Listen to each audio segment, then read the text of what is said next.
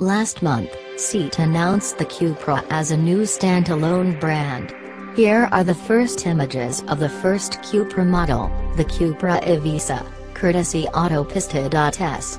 Seat says that the car is still a concept, but things look nearly production ready.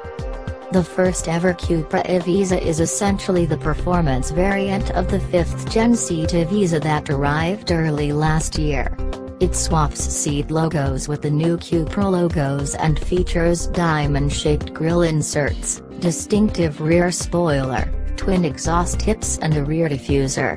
It looks like Cupra has used carbon fiber trim for some parts to enhance the styling. For the interior of the Cupra Ibiza, Cupra has used premium materials like Alcantara and leather.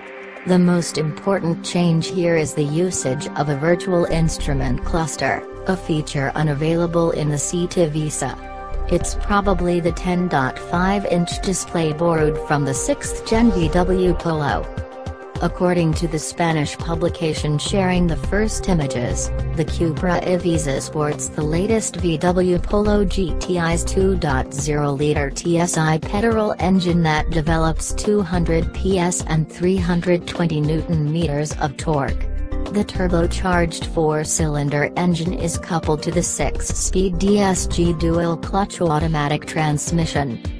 The Cupra brand will make its official debut on February 22, 2018 at a media event. The Cupra Ibiza is likely to have its official unveiling here. Its public debut is confirmed to take place at the 2018 Geneva Motor Show next month. For more updates, subscribe Moto Guru.